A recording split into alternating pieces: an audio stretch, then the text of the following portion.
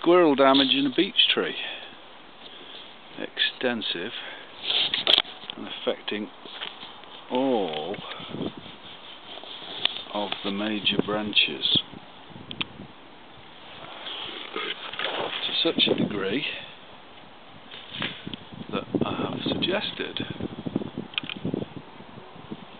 that this tree is so structurally compromised by these multiple wounds extending right up the branches and right out on side branches over third-party property. I'm suggesting that this tree really needs to be removed. It could be, we could lop it, but we'd be leaving a mess.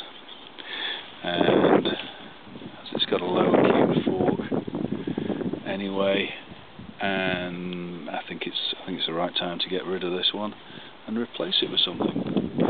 And certainly the state of these branches, this is what squirrels browsing in winter can do to trees, and of course they leave.